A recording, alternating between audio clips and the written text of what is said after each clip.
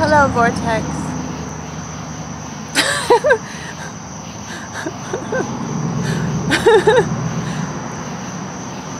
This is my peony.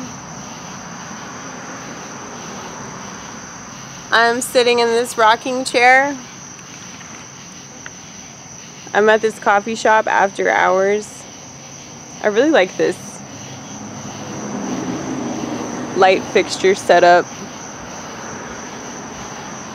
In case you guys are new to this channel, I'm kind of sort of obsessed with Christmas lights, and I just really like these kinds of lights. They're really cool. Well, these aren't really Christmas lights. These are something else. I don't know what they're called, but they're fancy lights. They're less ghetto than Christmas lights, but they're somewhat similar. But yeah, man, this coffee shop really isn't that good. Coffee shops are really, really overpriced. Like, you'll get a $5 coffee that's like this fucking tall. It's ridiculous. Like, if you go to some like random little coffee shop that, you know, is a small business, everything's outrageously priced. But, you know, of course, if you go to some corporate like Dunkin' Donuts, you can get some like massive coffee for $2. But it really doesn't matter.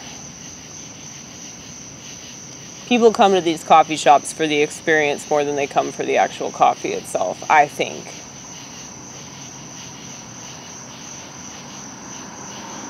It's more just to feel superior because you're sitting in a coffee shop doing your work, you know?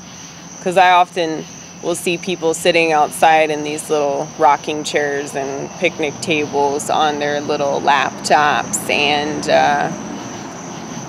smartphones. Every once in a while I'll see somebody reading a book and I'll get really, really excited and think I'm hallucinating. I'll have to do a double take to make sure that person actually exists. But I know there are some people that still believe in books. And I'm also not so cynical about the world that I think that, oh, I'm the only person that exists that's still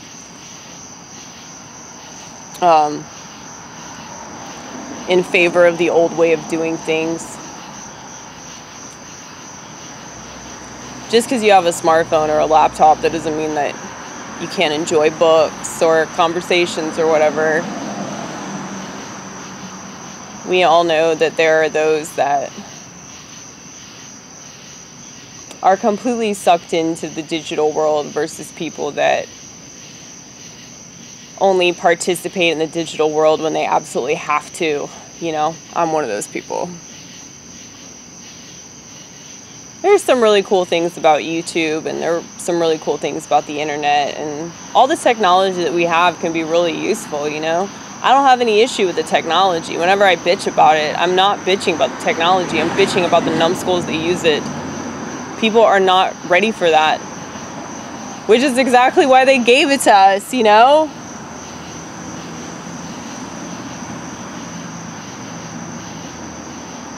Think about it. You can get a smartphone for free. You get it from the government. That should tell you right there that it's not a positive thing for humanity. Anything free is a bad thing.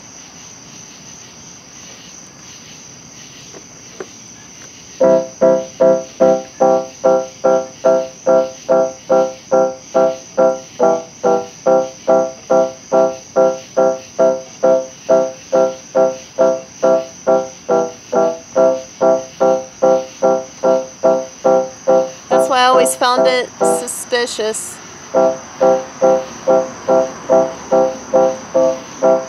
Certain things they tell you to do. Or certain things they tell you to buy. Why? Why won't anybody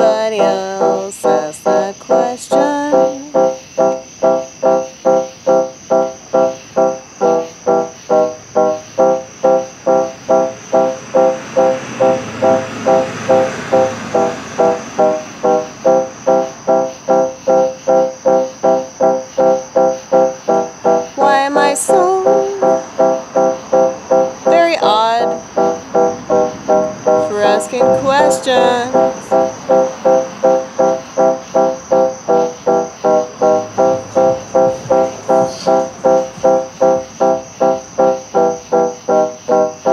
Why am I a weirdo?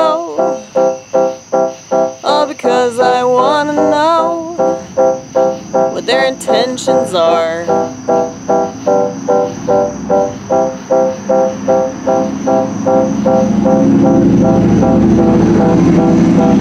Why does that make me a conspiracy nutjob?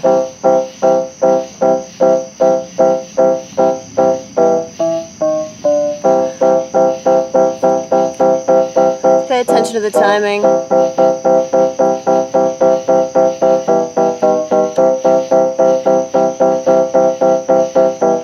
Why are they pushing this thing? Why is this the only thing that they want me to think about, think about, think about, think about?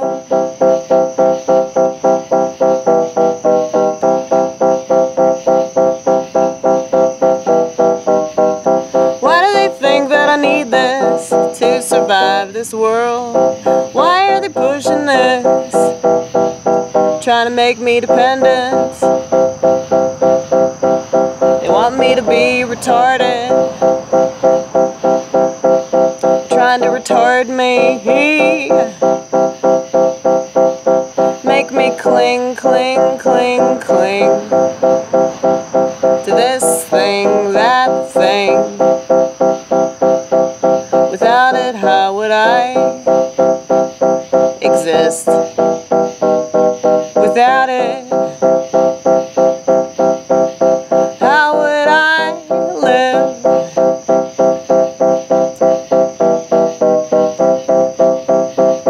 Why do they insist? Why do they insist? Why do they insist?